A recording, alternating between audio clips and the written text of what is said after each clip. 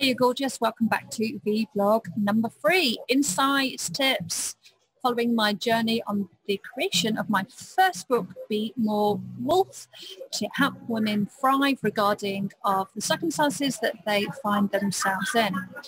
If you are a solopreneur, author, coach, speaker, leader, and you find that you're getting in your own way, you've tried lots of different things, but nothing's sticking. You're not able to get past a certain point in your business or in your profession that you would like. Be More Wolf is absolutely 100% dedicated to you and to help you get out of your own way. This is my weekly series, and it's following me on the journey of writing my first book, and blimey, what a journey it is, I have to say. So I thought I would share my insight with you on this process, so we can connect on another level, and you can find out what it is that I've been up to. Plus, I thought that, you know, the bonus training, the extra training, the insight that isn't necessarily going to go into the book but is still valuable, because I'm looking for about 50,000, 60,000 words. So not everything is going to go in, but some of it is still valuable content. So what I want to share with you, first of all, is the business side. Because I know there's a lot of women in my network who are still interested in the business, even though what I'm doing now is more focusing on personal performance. So I wanted to firstly talk about the perspective of creating a business book. Here's what I would say first off, and that is that it's really important to work backwards.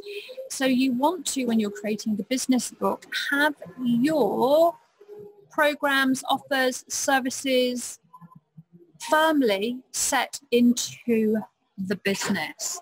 So what you can do then is you can then seed throughout the book that you have these offers available if people want to learn more. Now, these offers need to be established. They need to be credible. You need to have clients that have already enrolled into them. I personally wouldn't recommend writing a book when you're not established, or you don't have a program that you've taken clients through that you know works and gets people's results. That's just my personal preference. Of course, a book is really good for establishing your credibility. It's really good for building your authority and helping you to stand out against your competitors. I just know how much marketing goes into selling a product or a service. So for me personally, I would always recommend having your foundational cornerstones in the business first. So the book I'm creating, Be More Wolf, is to help women regardless of the circumstances they find themselves in. So the conscious coaching reflective toolbox I've already created. It already sells. I know it works. I know it gets results. I do it myself on a daily basis. So I can see that throughout the book, and that program, that service, that offer is actually going to be the cornerstones within the book. So I've already got a lot of content already created, which is completely awesome. So as I said, work backwards, seed your offers throughout the book. Of course, you want to put absolutely your best work into the book, your best foot forward. Do not hold anything back. And you want to think about what it is that you want to be known for. Not just about why you're writing the book, but what do you want to be known for, and what context does that have with your audience, with the book. So it's about making sure that your personal story, what it is that you want to be known for, is beautifully aligned in the book as well. You don't want a book that's all over the place and doesn't have context for really positioning you well. Seeding into the books, you want to be known for what's your story, how you're going to incorporate stories into the book as well. Not only stories, And another reason why I say it's so important that you want to have sold what it is that you're basing the book around is that you're going to want to have testimonials and stories from your clients also within the book as well to back up your level of expertise. So creating the book, creating a business book, have your foundation in place first. Work backwards and think about how you can seed the different offers it is you have that are relevant to the context of the book. So you don't want offers that are not aligned and don't match with one another. You want to have offers that are clear, succinct, match with the book perfectly, not going and taking somebody off on a completely different tangent. So that's the first thing I wanted to talk to you about. So that's what I've been exploring this week. Oh, yes. The next thing I wanted to talk about was, okay, so I've started creating my book, Be More Wolf, for empowering women to thrive regardless of circumstances. And I've given myself 10 months to create the book. So what I'm doing over those 10 months, and this video blog is one way of doing that, is I'm building my community as I go along. And what I've done is I've created a lead magnet based around the book. So people who sign in to the lead magnet, they will get a free digital copy of the book. So I'm already building that audience before it's created, which is going to be helpful because that's going to help me leverage testimonials. When people have read the book, I can have a bank of testimonials to refer to relevant to the book. So lead magnets, what are they? Well, a lead magnet is a simple and easy way to build an email list. So an email list of potential clients who are interested in what it is that you have to say. So you build your relationship through your email list by sending regular emails so people know exactly who you are, what it is that you're about, what offers you have coming up. Now, the reason why lead magnets are so important now is that because of everything that's been going on with social media over the last 6 months or so, you cannot run the risk of just depending on social media. Sorry, that's probably a cocktail that's being blended if you can hear a noise in the background. I'm not at home. I'm at my favourite spot. But I wanted to get this video out today, so here you go. Noise norm. Perfect. There's no such thing as perfect in my world. It is what it is. Don't wait for perfect moments. Not. Anyway, where was I? Yeah, I was saying about lead magnets. It is really important now that you are actively building your email list in the business, because if any of the social media platforms go down, if you are blocked from an account, which we are seeing time and time, look at Twitter, look at Facebook and how they, and YouTube even, are blocking people's accounts, taking them down because they don't have the same political agenda as them. You cannot risk that happening to your business. So it's a lead magnet is a really great way to build your list. Sorry, I know I've got a lot of reflection on my glasses. To build your list, to bring people into your world consistently. Really, really important. So the book I'm using to create a list of women who are going to be interested in learning more about getting out of their own way. I'm going to have to put them back on because I can't see a thing without them. So the book helps the list, the lead magnet, which is used to build the list, is going to start to build community. It means that people can get a free digital copy of the book, which is great because this book is designed for people in all circumstances, on all budgets. Bonus, people can get hold of bonus training, follow me on the journey. And how, as I think I said, how the lead magnet works. Someone signs in for it. They then get emails. You can build a relationship with them. You can make offers at different points. So it's really about nurturing that relationship with the people who are in your email marketing. It is absolutely critical now. If you are not building a list, you absolutely, hand on heart, more so now, more than ever, have to absolutely 100% build a email list and keep a backup of that email list as well. Okay, on it. You with me? Good. Let me know, have you ever had a social media account blocked, stopped? You know, you've lost your community because whoever is controlling the social media decided that because you don't have the same political agenda that they're going to close your account. Have you ever experienced that? Have you lost a list?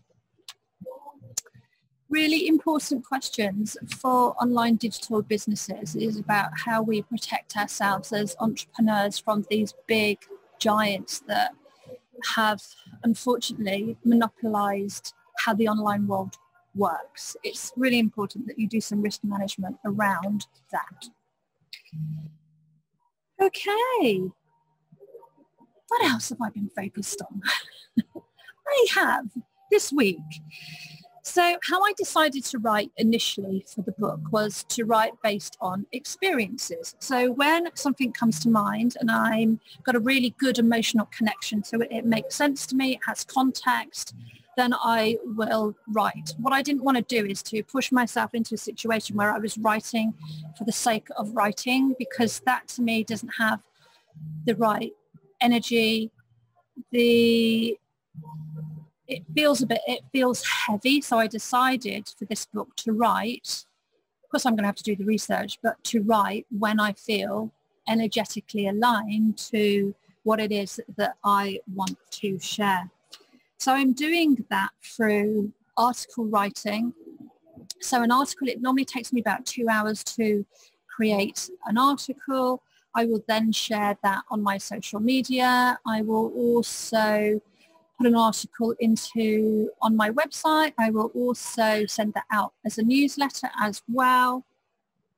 And then I will add it to the bank of articles I already have that I can pull information from for the book. So one of the articles I wrote was, I just want to pop over to my website a second. One of the articles I wrote was how easy is it to stop self-sabotaging yourself?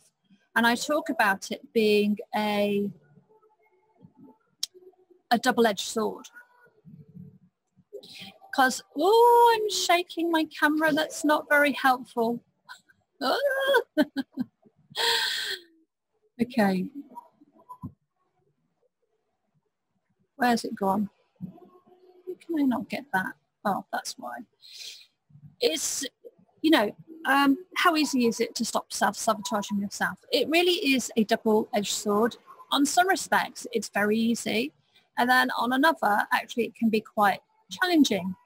But the secret to this is really about making a decision to take action, to challenge what it is that is playing out. So let me just see what I've written here. So in a nutshell,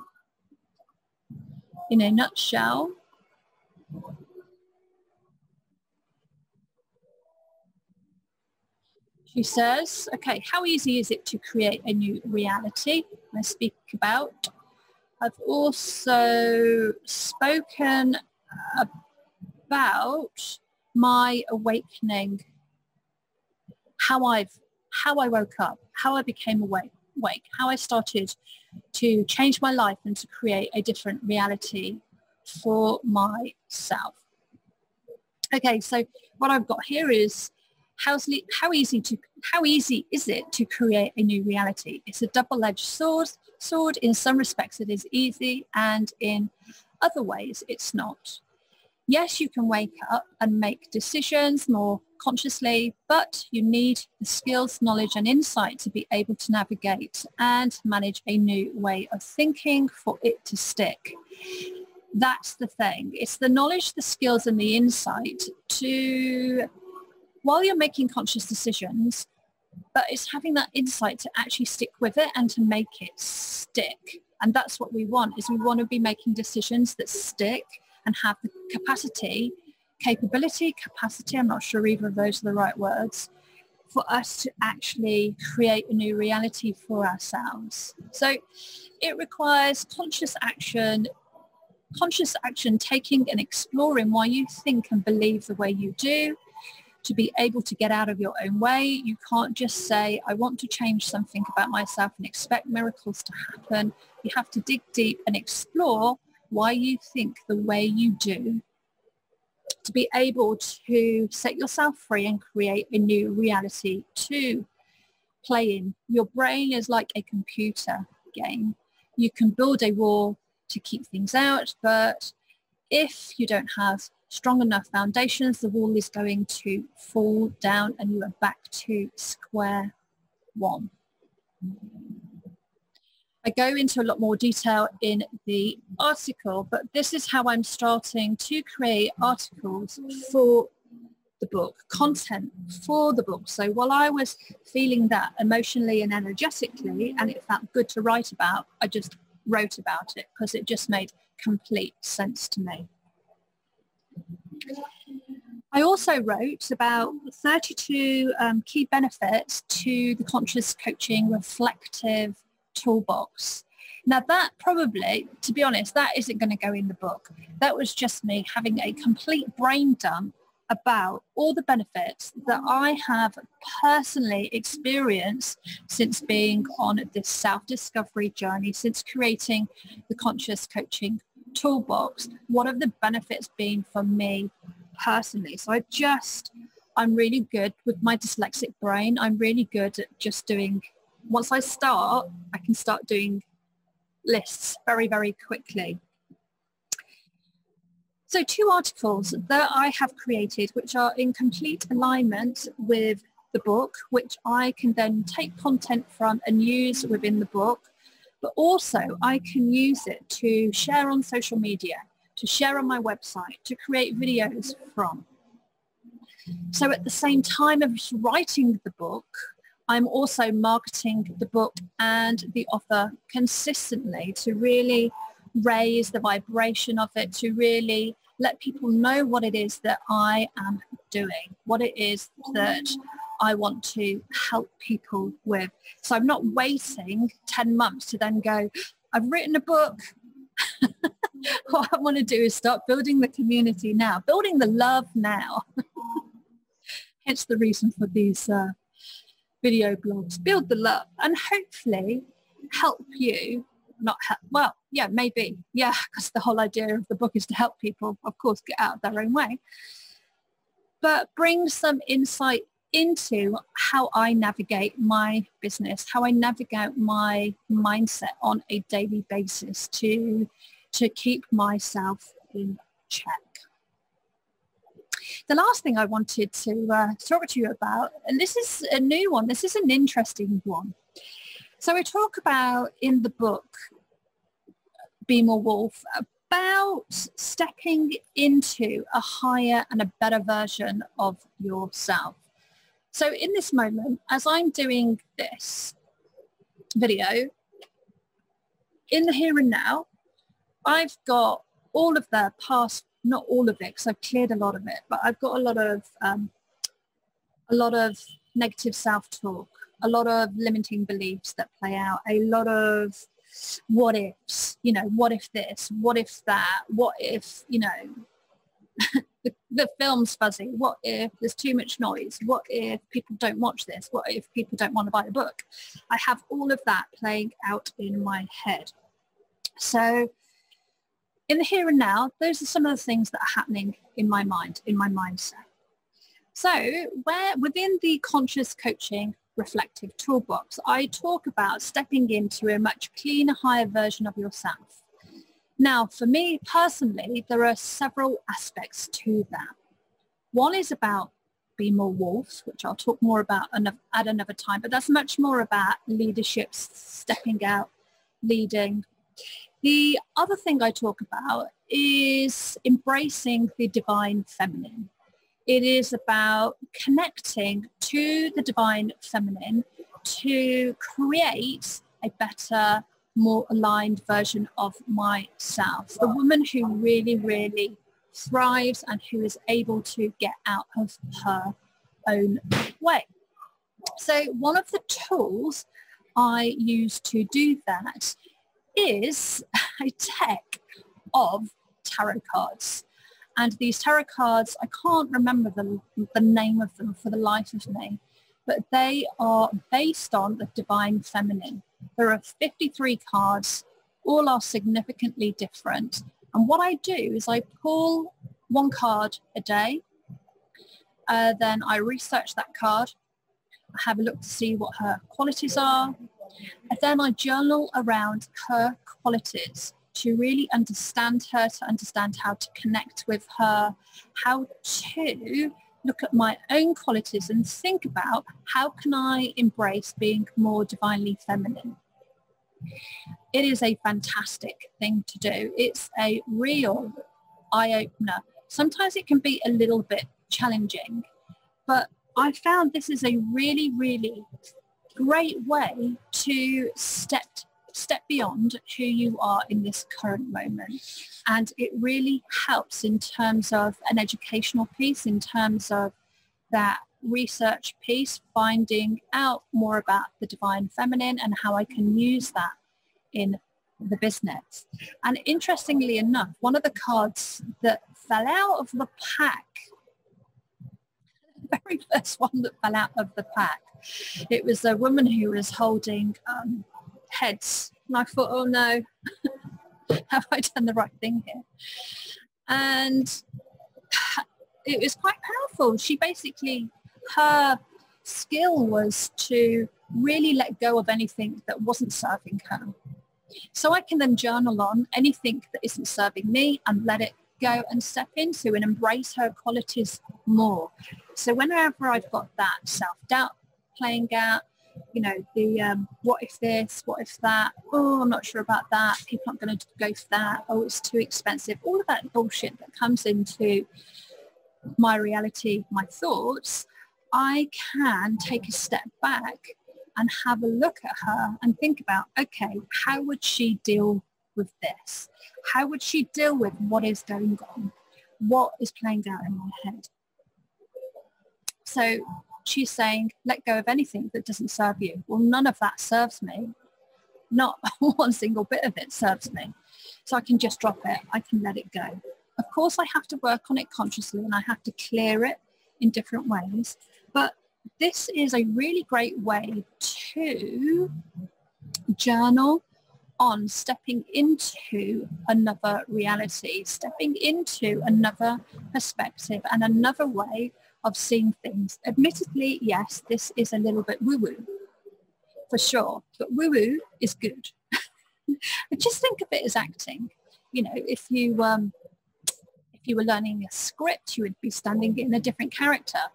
This is all this is. It's helping you to step into a space that you want to embrace moving forward, a space where you want to feel more comfortable. You want to feel more aligned. You want to be a better version of yourself.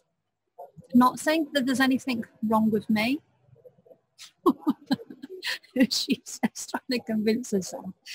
But, you know, when you want to get out of your own way, step beyond the BS that is playing out in your head, step beyond the trauma, the conditioning, the whatever it is that is playing out in your reality, this is a fantastic way to move beyond what you see now and to create a completely different perspective on the way that you can see things. And yeah, as I said, some of it is a bit challenging. I pulled one card the other day and I was like, ooh, have I got to really do that? About a tremendous amount of resistance. But I was like, actually, yes, you do have to do this because this is what you want more of, but the whole fear resistance started to play out big time. So the tarot cards can act as a really great, I've got the image in my head, but I can't, compass, that's what I was going to say. They can act as a really great compass. They can act as a really great tool for helping you just to focus on something different to think about. So I really, really recommend this. It's really, really helped me think about, you know, what does define feminine mean? What does it mean to me? What does it mean to other women? How do I need to embrace it? How can I use it to lead better? How can I use it to write the book from a more aligned place, which is ultimately what I want. The more aligned I am, the more helpful it's going to be for the women I want to serve moving forward. So what else have I got here?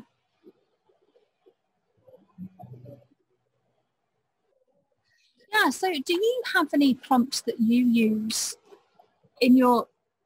for you to step out of yourself, step outside of yourself, help you make better decisions, help you clear your mind? You know, if you've got stinking thinking, negative thinking playing out, how do you navigate what's going on?